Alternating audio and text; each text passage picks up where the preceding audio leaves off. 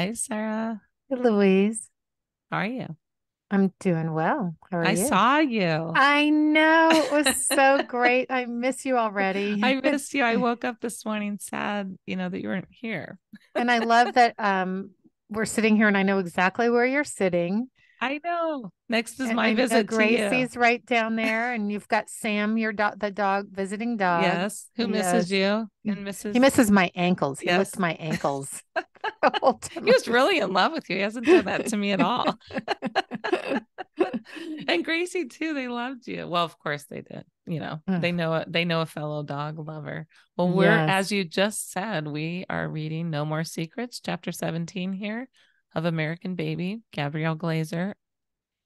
That's And just one of the best. But don't forget, we yes, are the frequency of which I don't know, but we are going to highlight, and so therefore you can reach out to us if you have any kind of adoptee activist stuff, hmm adoptee gathering, any kind of thing in your area, and you want us to tell people about it. Please get in touch with us, and we will talk about it on the podcast. Today we have somebody in Louise's area.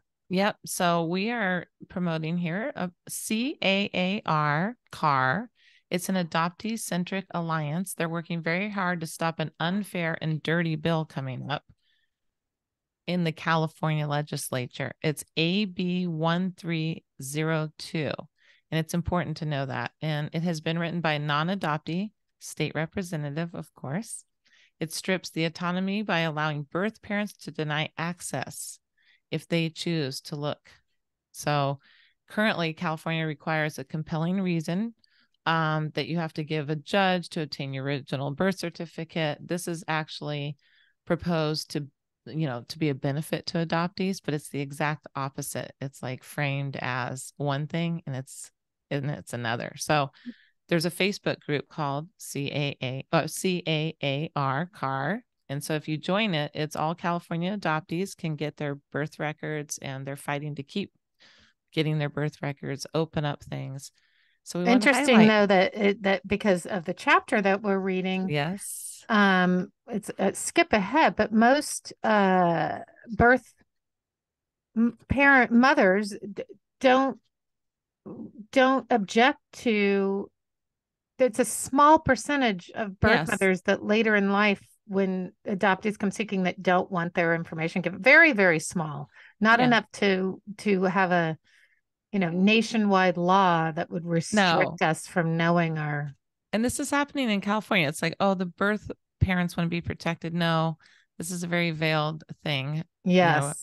and so adoptees need to get behind this in California if you're a Californian. And even if you're not a Californian, join and help out, because we need to help out everybody in each state. Yeah. So diving right into No More Secrets, Mm-hmm. right on that first paragraph, I Yep. loved that I'm just going to read this first paragraph. This book chronicles two journeys, a lifelong separation and a bittersweet reunion. The experiences of Margaret and David were part of a hidden chapter of U.S. history, a reproductive and civil rights story Mm. that remains unresolved for millions of Americans. If there is a basic human right to know your parents or the fate of your sons and daughters, then a significant number of our fellow citizens have been deprived of something as fundamental as life, liberty, and the pursuit of happiness. The United States had little understanding of possible long term consequences when it launched a social experiment Mm-hmm. in which millions of babies were raised by families with whom they shared no genetic bond and who knew little or nothing of their inheritance. Yep. That is a social experiment, Sarah. Mm-hmm. We were part of a We social were a experiment. social experiment. I mean, the words hit home. Mm-hmm. It's so big how she wraps this up. I mean, the whole point is knowing who you are, Mm-hmm. Well, knowing then where it you come says, from. genealogy is one of America's favorite Yes. pastimes, both in real life as a hobby, it's second only to gardening, and online. Which made me laugh because, I'm sitting here at night doing the ancestry thing and talking to you, and we have all these things, and my husband does the gardening. So Yeah. I had no idea it was that. That's the thing. If just you saying that right there. Okay. All these people are so interested, and this isn't adoptees we're talking about, just the nation is doing their ancestry and genealogy at night, but yet we shouldn't know our history. We shouldn't ask questions. Yeah, because we're infantilized. Talk about this. Yep. This chapter, this book was focused on the baby scoop era. Yeah. But really, this chapter brings us up to speed. That, things, now there's other layers of surrogacy and all that stuff. And then now those babies that were from sperm donors or egg donors are now older and going, well, what about me? Who am I? That's right. They also have the right to know their genetic footprint, and they were a social experiment of another kind. But they were also lied to. Yes, they were. There was one doctor who used his own sperm and lied about it. I mean, so there again, secrets and lies. But what I found the most striking thing about this chapter was how unregulated it still is. And they talked about if you substituted the word kidney for baby, our society would never stand for it. We'd never tolerate the idea that if you have enough money, you could buy the perfect kidney from a living donor, or that a kidney from a Black person would be cheaper, or that if you paid the most expenses up front, you could get a kidney faster than wealthy competitors. Congress would be up all that in 10 minutes. Is that just taking the one word and switching it? Everybody would be in an uproar on both sides of the aisle. Everybody would be like, you can't, that's horrible. Well, hi, this is called human trafficking. While the methods in placing children with adoptive parents may have shifted since the post-war years, one thing remains constant. The process is largely unregulated. Isn't it? Nothing's changed in that way. No. It's probably, I have a feeling, maybe even gotten worse in some ways. With some except movements. Now, like there are grassroots movements, yes. There are podcasts, there's TikTok, there are our voices and adoptee advocates and adoptive parents who are realizing the harm, and adoptive parents that have also been lied to in want of a family. Yes, in pursuit of the American dream. I like this part. She says, as for the future of adoption, it's likely to remain part of society as long as there are unwanted pregnancies and people unable to raise their baby or children in a safe environment.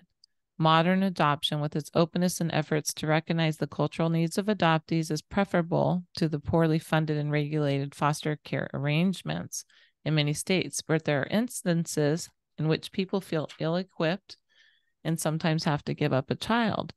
However, international adoption has increased scrutiny for its abuses. Thank God. That's happened. I'll skip ahead a little, but it's almost never guaranteed that adoption will provide a child with a better life. Most often, it's just a different life.